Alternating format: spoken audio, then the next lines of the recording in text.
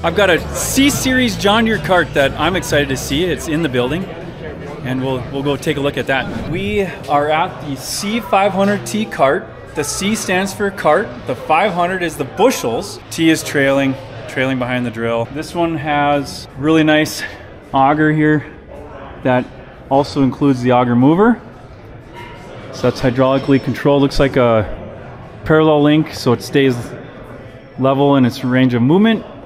It's got the feeder that's built in, looks like it comes part of it.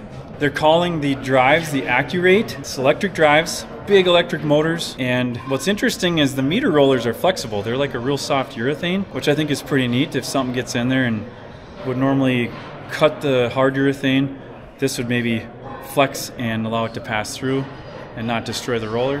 This one also has tank scales, so all the C-Series carts now come with tank scales from the factory. If you don't have a C-Series cart, guess what? It doesn't have tank scales, but you can get them from us at Ready.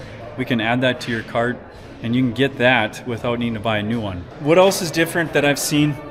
What's really cool is they've actually converted a lot of it to stainless. If instead of steel, they've got stainless in here. But there's also a lot of plastic, because that's not going to corrode. Hopefully it doesn't get fertilizer trapped into crevices and swell and cause gaps or leaking there. For cost and getting features built into the plastic, that's a good way to go. The pipes, it's black steel. Just kidding, it's not black steel. This is poly, it's like a plastic pipe, HDPE maybe. This plastic pipe can wear really well, so it's gonna last a long time.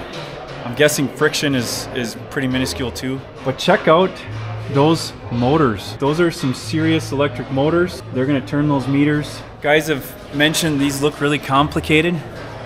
There's a lot going on, so as long as it works, it's gonna work good. So I see something interesting here. It looks like they're going from what appears to be a 3-inch tube, and they're necking it down here to a 2.5 maybe, and then the hose, the 2.5 hose would slip right over this. Maybe that's an option where if you don't need a 3-inch hose running all the way to your drill, these can be sufficient. But if you need the 3-inch, then these are probably different pipes. I'm guessing these are 3-inch pipes that then connect to the 3-inch hose all the way. It's a little dark in here, but there's these meter rollers that twist out and they pop right out like this. It's a cartridge, really flexible, urethane, color coded, both the part you screw out and on the outside of it and then the inside part. It must be on a set of bearings because it appears this moves. I can rotate this on the part that I'm holding. I'm only seeing 8 runs on this. Unlike some of the other machines, they've been 9 or 10. This one looks like they decided they're good enough with 8.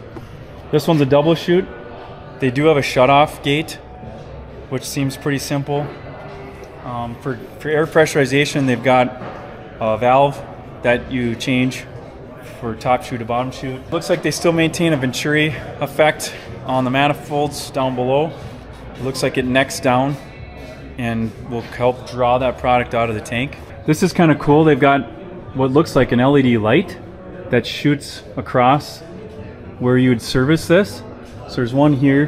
This one would shoot into this area where you pull the meters out, and this one would shoot across into this one so you can really see in there. I think that's pretty neat. This is quite the agitator. Looks like there's an agitator shaft that goes across. This is way heavier than the 1910 agitator. Wonder if that's electric drive as well. Looks like it is. Nice dollies. This one would be set up for duals. Cast aluminum fan. That doesn't look too different. Some pretty cool looking taillight. I'd say that's pretty modern. Kind of matches their newer tractor look. Here's the clearance signals. I really like the look of that. The tanks look good. A 190 front tank, 90 middle tank, and a 220 rear tank. Look at the size of this case. This thing's huge. Here's your manual. Different color caps in case you have different rollers. It's like a tool.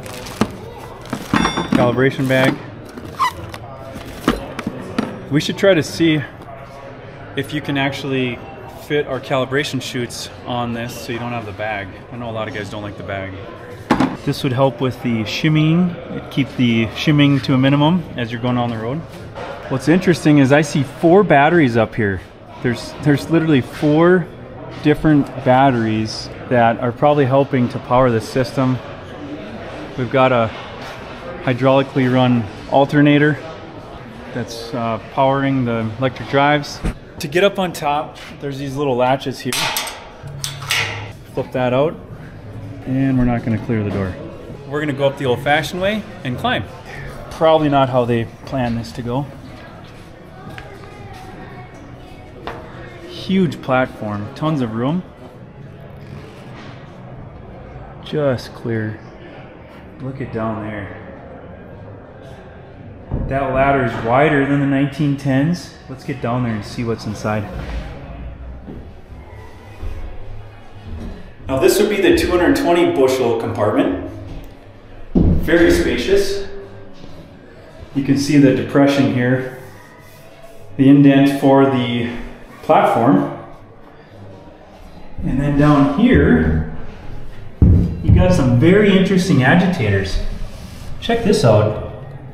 These look like they're investment cast stainless on that big stainless rod. That's got to be a 3/4 rod, whereas the old ones were like 1/2 inch. That's a really heavy duty design. I think that's going to do well. I see some silicone here. This isn't going to do a good job. This is going to flake off and fall inside and get stuck somewhere.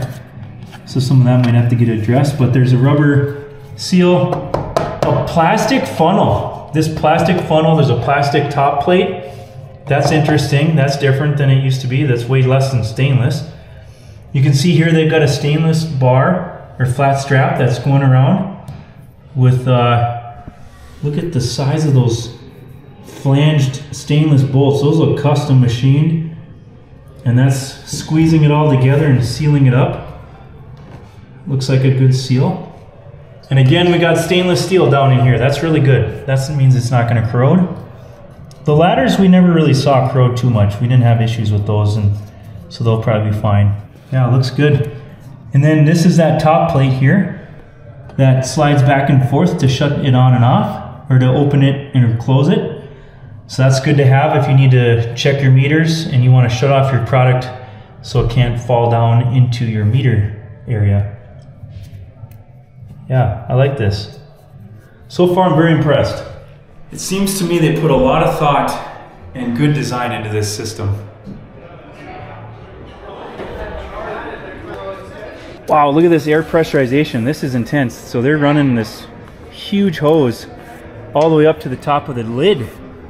And they got wires coming up here. Maybe a vacuum line right here. Very interesting. This is a camera harness, so they already got cameras built into the tank. And look at all these lights. There's these LED light strips.